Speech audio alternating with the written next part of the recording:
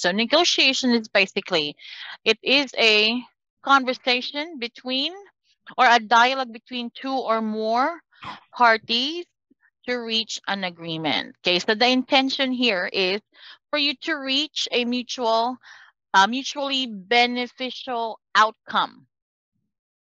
So that's what we are trying to achieve, regardless if multiple issues ba siya, or where we have conflicting issues. It doesn't matter. What matters is that there is a dialogue between two or more parties, and the goal is to reach an achievement. Why do we need to negotiate? Why negotiation skills matter? Okay, why does it matter? It is a common part of everyone's life, guys. Okay, can you hear me? Yes, okay, still. All right, so negotiation is not just seen in companies. Even our daily lives, it happens. We use it. We have that. Okay, let's cite an example. When do you use your negotiation skills sa bahay? Ako, I have a 3-year-old. It's an everyday negotiation with my 3-year-old. You know, anak, pwede bang mamaya na? Because this. Later, because this. Later, do you want to watch TV? Okay, let's eat first. So those are negotiation skills. Sorry, it was unintentional when I said negotiation skills, because it kills me, really. But it is a skill that is needed in our everyday lives. Okay? So I'd like you to share at least one experience. Everyday life nyo, you use your negotiation skills. I've not heard from, let me call. How about Rem? You don't have a camera, so I'm going to call you. Yes, Rem. Any experience, personal experience with negotiation? For me, yung kasi ang nag-handle ako ng CapEx project. So more on dealings ko is sa mga suppliers ka contractors. So, that's work. That's work. How about life? Sorry? How about personal life? Negotiation. Yes. Siguro for me sa sarili, parang pag kunya papasok ka sa umaga, yung parang parang papasok na ba ako mamaya muna, parang gano'n. Papasok na ba ako mamaya na? Okay. Parang nag-ano ka pa ng fine time pa sa sarili mo, parang nagmumuni-muni ka pa, or parang may oras pa naman siguro muna ako, read something or ano. Parang yung pag-negotiate kape muna tayo. Kape muna, break muna. Ganun. Okay. All right. That's a good one. See? Good. Thank you for sharing, Rem. Gusto ko yan Papasok ko ba ako mamaya? How about Nico? How about you? Any personal experience?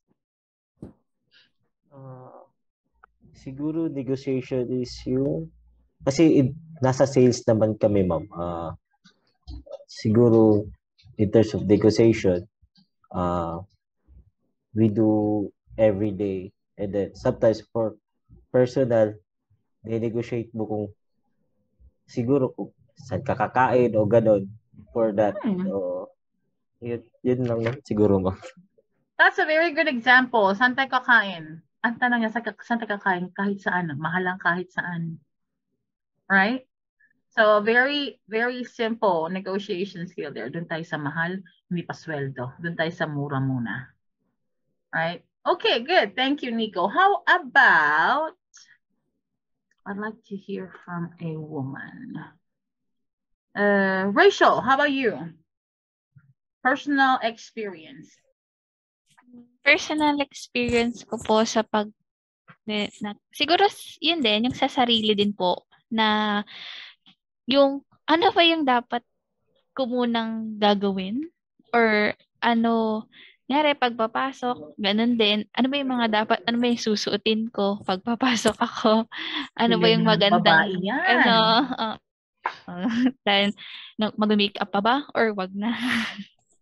Ang dami.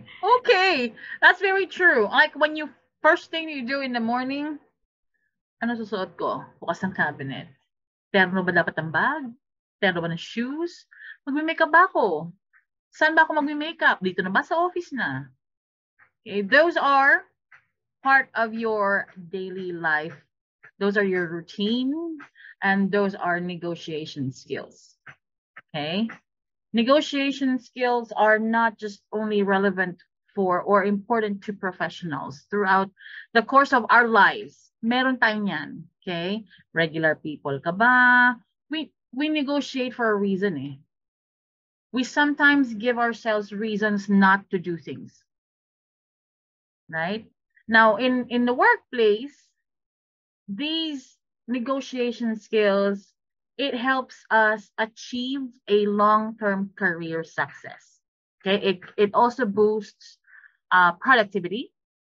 It also reduces workplace conflicts, just like what you guys did earlier during the activity. May nag-give in, may nag-give way, because they wanted to avoid conflicts. Okay? So meron tayong negotiation dual concern model. Okay? Now, this model assumes that parties' preferred method of handling conflict. Dalawa yan. One is concern for self, and the other one is concern for other people. Okay? The concern for self, we can say it as assertiveness. Concern for others can be tagged as empathy, or the other term is cooperativeness. Okay, and there are attributes, characteristics that you guys need to remember to understand this model. You have competition, collaboration, compromising, avoidance, and accommodation. Okay, so I'd like us to watch a short clip to explain this model further. Okay, please let me know if you guys can hear. Hi everyone. Today I wanted to discuss the dual concern model. Okay, thank you. When we look at the dual concern model, the DCM assumes that parties' preferred method of handling conflict is based on two underlying dimensions, assertiveness and empathy. The assertiveness dimension focuses on the degree to which one is concerned with satisfying one's own needs and interests. Conversely, the empathy or cooperativeness dimension focuses on the extent to which one is concerned with satisfying the needs and interests of the other party. The intersection points of these dimensions lands us in different conflict styles. It is always helpful not only to realize your own conflict style, but to appreciate the style that your opposite number is using. The first one. A competitive conflict style maximizes assertiveness and minimizes empathy. Competitive types enjoy negotiation, seek to dominate and control the interaction, and tend to look at it as a game or a sport with a winner and a loser. They pay less attention to the relationship underlying the dispute, since they are focused on winning and claiming the biggest piece of the pie. Competitive types approach conflict saying, "This looks like a win-lose situation, and I want to win." The next type. An accommodating conflict style, in contrast, maximizes empathy and minimizes assertiveness. Accommodating types derive satisfaction from meeting the needs of others, are perspective and intuitive about emotional states, detect subtle verbal and nonverbal cues, and tend to have a good relationship building skills. They tend to deflect or give up in the face of conflict out of concern for the relationship, and tend to be vulnerable to competitive types. Accommodating types tend to believe that being agreeable may be more important than winning. The next type, avoiding. An avoiding conflict style is both low in assertiveness and low in empathy. Avoiders can be adept to sidestepping pointless conflict, are able to exercise tact and diplomacy in high conflict situations, and can artfully increase their own leverage by waiting for others to make the first concession. At the same time, however, they may leave money on the table and miss the opportunities for mutual gain that conflict can present, neglect underlying relationships, and allow problems to fester by ignoring them. Avoiding types worry that I don't want to give in, but I don't want to talk about it either. The next type, collaborating. The collaborative types are highly assertive and highly empathic at the same time. Therefore, they are concerned about the underlying relationship and are sensitive to the other person's needs while simultaneously being committed to having their own needs met. Collaborators often see conflict as a creative opportunity and do not mind investing the time to dig deep and find a win-win solution, but may be inclined to spend more time or resources than are called for under the circumstances. Collaborative types approach conflict saying, let's find a way to satisfy both our goals. And the last type, compromising. Finally, a compromising conflict style is intermediate on both the assertiveness and empathy dimensions. Compromisers value fairness and expect to engage in some give and take when bargaining. A compromised approach allows those in conflict to take a reasonable stance that often results in an efficient resolution to the conflict. However, compromisers sometimes miss opportunities by moving too fast to split the difference, failing to search for trades and joint gains, and may neglect the relational aspects of the dispute. Compromisers approach conflict saying, let's just meet halfway on this issue. So as you can see, we've gone over the 5 different types, and when they look at concern for self and concern for others. And these 5 different types are just another lens of how we look at how individuals may engage in conflict and how individuals may act naturally when pushed to those particular instances. Okay. All right. So those are the styles on how you negotiate. Were you able to get all? Do you want to discuss it again? Yes, of course, we will discuss it again. Okay.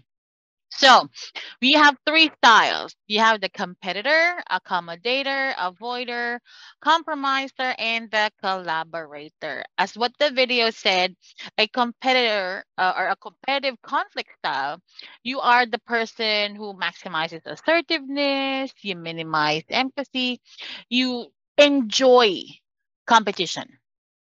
Okay, you seek to dominate and to control interaction.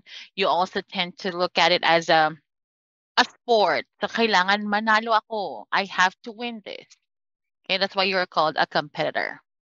Okay, accommodator on the other hand are the ones na normally they would contrast. They would maximize empathy and minimize yung assertiveness. Okay, it derives yung satisfaction from meeting the needs of the other people. Sila yung, sige, let's give in. Yan, yung mga giving person, yan sila. They're also very intuitive when it comes to emotional state. They also tend to have good relationship building skills. So sila yung mga accommodators natin. Avoiders naman, ito naman yung parehong both assertiveness and empathy is low. Okay, they're able to exercise the tact and diplomacy in high conflict situations. Sila yung what do you call this?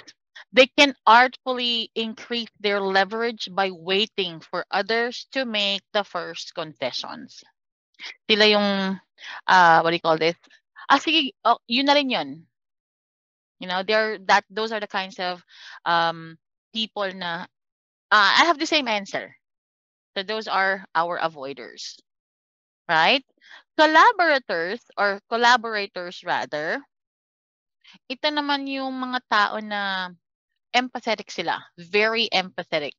Okay, the styles that they have is highly assertive and highly empathetic.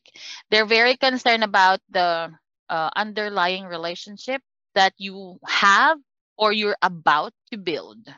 So sila yung mga collaborators natin. Okay, so another thing about collaborative or collaborators, they see conflict as a creative way of or an opportunity rather. Okay? And they don't mind investing time to dig deeper. Sila yung mga, okay lang yan, sige, let's do this. Planuhin natin, this and that. Okay, I think a good example was what who was this earlier?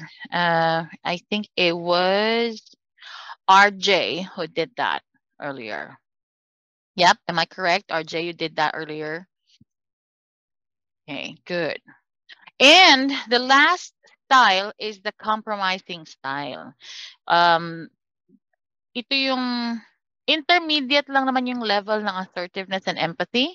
Okay, they basically value fairness and they expect to engage in some give and take, you know, while bargaining. So nandun yung this kind of person is yung mahilig mag-weigh things.